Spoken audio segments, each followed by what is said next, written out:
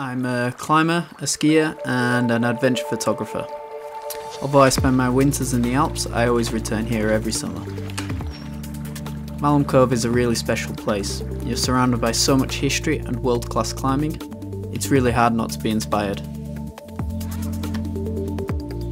Last year I was close to climbing a route called Unjustified, which at 8B+ would have been my hardest climb yet. I was making really good progress, but then the winter came. Eventually the conditions deteriorated and I just had to walk away. The route starts up a sharp, crimpy wall before getting onto steeper ground. A powerful sequence leads to a sustained headwall with moves that are easily droppable. The biggest challenge is doing so much hard climbing without any sort of rest. It's a real test of your power endurance. It's great to be back and I'm ready to fight again.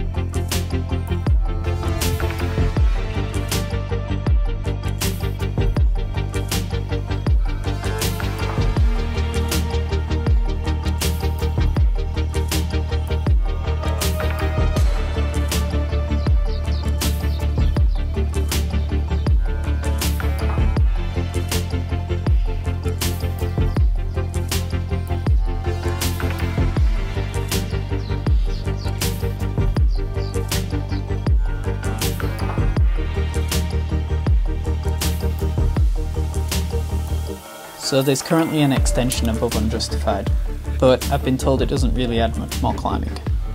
However, just left of Unjustified is the Groove. The Groove is an absolute classic climb, which, unlike many, climbs all the way through to the upper tier of Malham. I've been told it's never been done before, but I intend to link Unjustified into the top section of the Groove. From here it's very sustained and techy, and probably goes at around 7C+ to the top. A new route at Malham, and certainly far beyond anything I had climbed before.